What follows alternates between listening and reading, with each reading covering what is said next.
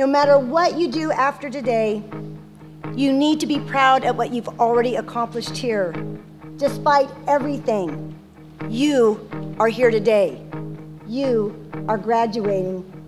Growing up, I always heard about the greatest generation. The men and women born in the early 1900s to 1920s, who grew up during the Great Depression, who served during World War II, who rallied together when the nation needed them most, yet never asking for credit for the things they had accomplished.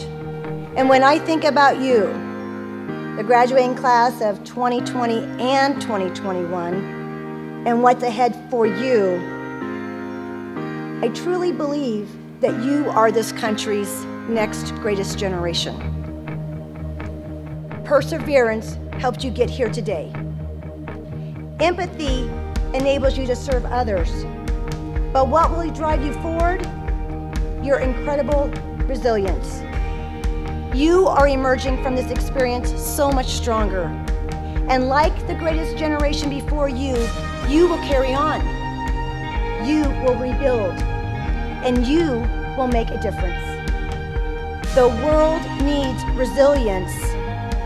We need each of you.